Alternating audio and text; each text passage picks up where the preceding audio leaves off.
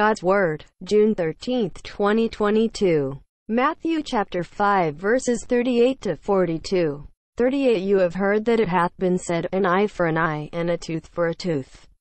39 But I say to you not to resist evil. But if one strike thee on thy right cheek, turn to him also the other. 40 And if a man will contend with thee in judgment, and take away thy coat, let go thy cloak also unto him. 41 Whosoever will force thee 1 mile, go with him other 2. 42 Give to him that asketh of thee, and from him that would borrow of thee turn not away.